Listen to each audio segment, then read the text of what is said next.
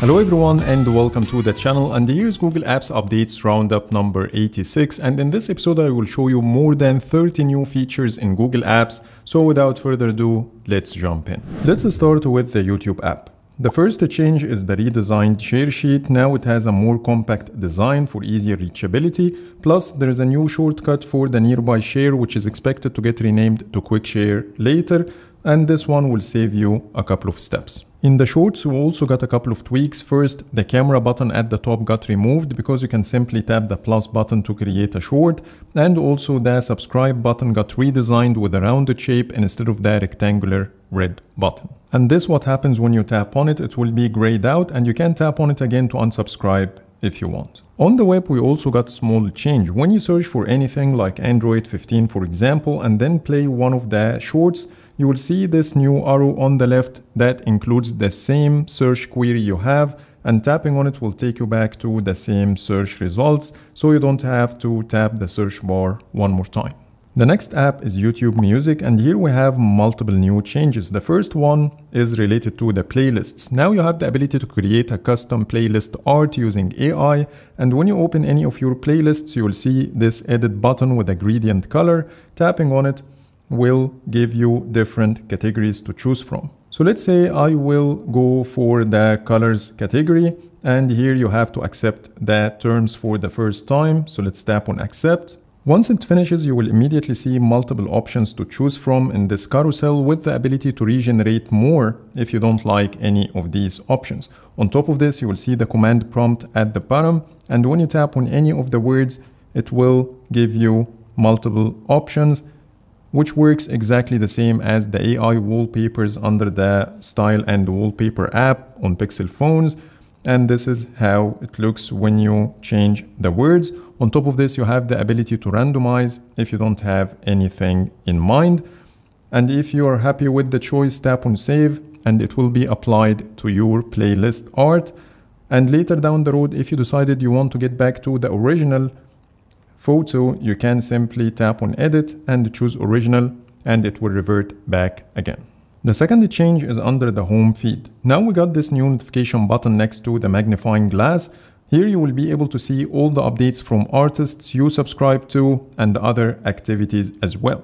I don't have a real life example to show you how the notification looks, but on top of this, you will also get a suggested for you section. It will show you some of the artists you listen to, so you can immediately subscribe from here. Change number 3, when you tap on the comments button from the now playing screen, it will minimize it, and instead of showing a floating card over the now playing screen like before, and this one looks a bit nicer. And lastly, Google pushed the winter recap that you can access from the profile menu, then your recap, and you will find it at the top. When you tap the play button, it will show you the stats in a story-like interface as expected, and it will automatically play your top song that you can mute from this button. Next, Google Photos. And the first change is under the albums. I started to see this new description bar that you can add whatever description you want for the album.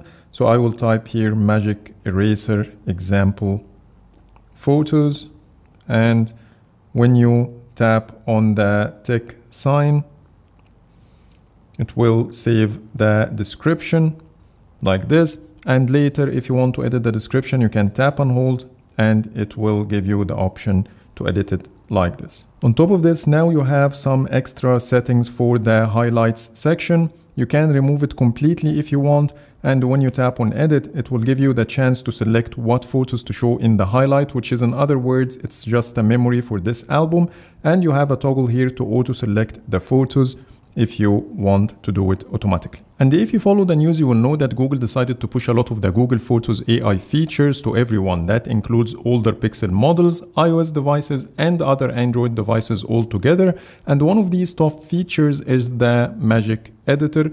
I didn't get any of them on my Pixel devices yet or other Android devices to show you, but I will definitely keep you posted in my future episodes. Now let's talk about the Gmail app. The first change is the new unsubscribe button that you will find next to the sender name, and that will make it much easier for you, and instead of looking for the very tiny unsubscribe button in the body of the email, but from here you can immediately unsubscribe like this. Plus, you get the ability to report as a spam once you unsubscribe. The second change is the redesigned animation for the predictive back gesture if you have the feature activated under developer settings. As you see here, it looks slightly different than before. Next, Google Chrome. The first change, when you open any blank page, you will see this redesigned tab switcher that includes Discover and Following. This is not a new feature, but the tab switcher itself got redesigned. You have here a settings button as well, so you can manage some settings like activity, interests, hidden, and following. You can also follow any website by opening the article and then tap the ellipses, and you will find the follow button at the very end. When you tap on it, it can automatically include all the stories from this website under the following tab like this.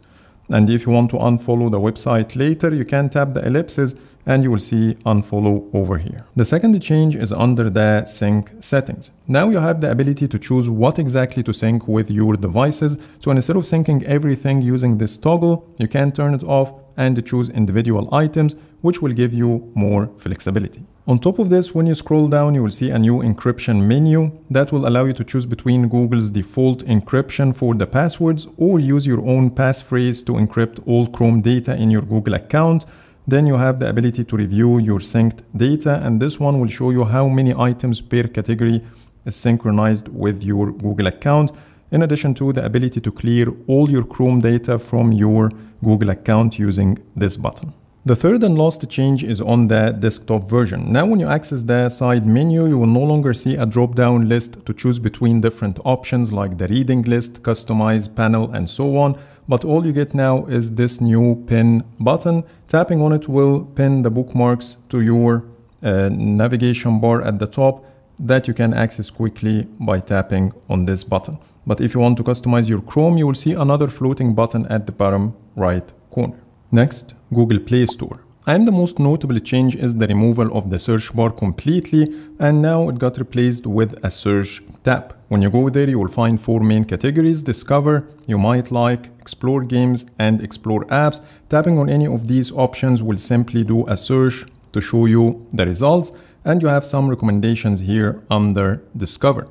Another pro tip, if you want to search for something yourself, then instead of stretching your finger all the way up, you can simply tap on the same magnifying glass one more time. And if you are in a different page, give it a double tap and it will do the same thing. But for some reason, when you go to the Books tab, the search bar is still there, which is kind of weird. I'm not sure if Google will include it under search in the future or not. Another thing you might notice, when you open any app listing, you will find the navigation bar at the bottom is now prominent, so you can easily navigate between pages and get quick access to the search regardless where you are. And based on this new change, you will notice some visual tweaks at the top bar, and here's a side-by-side comparison with the previous version. First, we got this new Play Store icon at the top left corner. The Play Points shortcut is now permanent and it doesn't disappear like before, and that will make it slightly easier for you. Overall, visually, it looks better in my opinion, but you might need more time to get used to it. And lastly, I started to see this pop-up showing in any app I open, and there is a new update available for this app, and you can immediately finish the update from here. I saw this previously in Google's own apps, but this is the first time to see it in third-party ones. So I'm not sure if this new change is related to Android 15 that I'm using on my Pixel 8 Pro, or this is something for all Android phones. Now let's talk about the Google Home app. Under automations, when you create a new routine and then choose personal and then tap on add an action, now you have the ability to get the wellness info, and it has the new tag next to it. When you go inside, you can ask your smart device to give you more information about your stats like the step count, distance, calories burned, days exercised, and the access is from the Fitbit app as you see here. And the other one will give you the sleep data, including the hours slept and the sleep start time. Google Messages also got a small tweak, and now the text field is back to 1 line only instead of 2 lines like before. Another small change, but this time in Google Maps, when you try to share any place, you will no longer see the custom share sheet like before, but it now uses the native share sheet of the OS. Next, Google Wallet. And the first change is the addition of the payment cards in the app shortcuts menu, so you can quickly access a specific card from your home screen. The second change is under the wallet settings. When you scroll down a bit, you will see a new toggle called automatically add linked passes. It says here, allow pass providers to automatically add related event tickets, promotions, offers, and more to your existing passes. And if you want to learn more about the feature, you can tap on this link. It says here that the feature is in beta and may not be available for all passes. It happens automatically and you don't have the option to manually link passes. These are the ones that support the features and these are the ones that do not support it. Next, the Google Phone app. The first change is the much bigger answer and decline buttons in the call notification.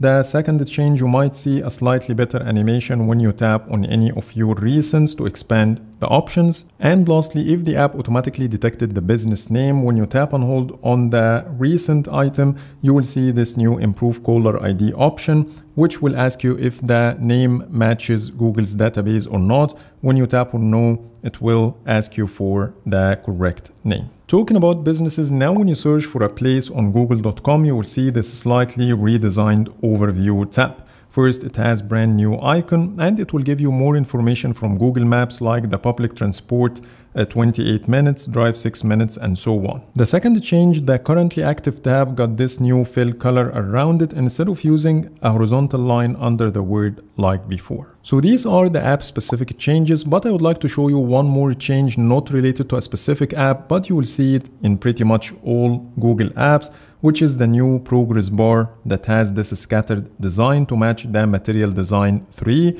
You will see it in Quick Share and also in Google Play Store. You will see a gap here and a dot at the end of the progress bar. I can also see it in Google Photos and many other apps. So that's pretty much it for today. Those are all the new changes I wanted to show you. Please let me know in the comments if you spotted any new change in Google Apps to include in my future episodes.